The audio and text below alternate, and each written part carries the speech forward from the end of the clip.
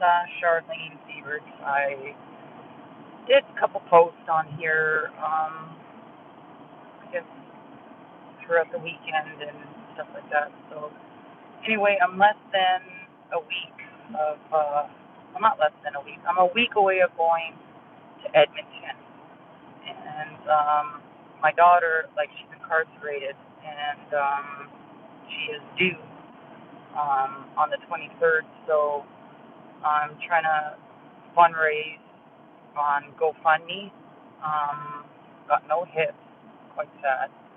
But I'm trying to get out there to get my granddaughter, my second granddaughter. Her name is going to be Brooklyn Joyce Siebert. Um, trying to get out there to get custody, of her. And the story behind it is my first grandbaby I lost a couple of years ago.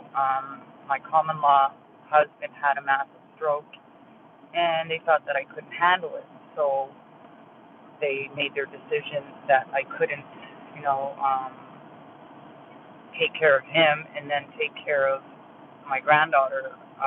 Her name is Treasure. She's going to be turning 3 in July.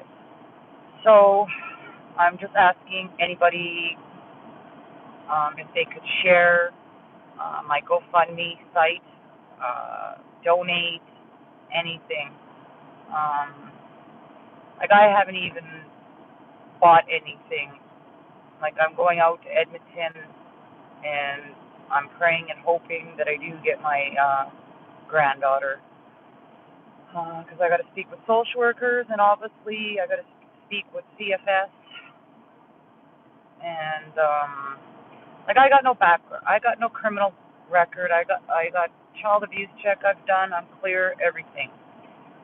But they have to do what they got to do, I guess. But yeah, but they denied me last time because of my situation with my common law husband having that massive stroke. They figured I couldn't handle it, but I'm a strong woman. Of course I can handle it, you know.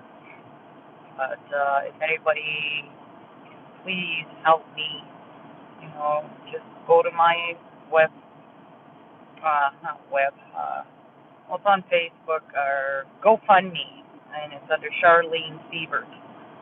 So I really appreciate if anyone even share. I really appreciate everything, and God bless you. Thank you so much.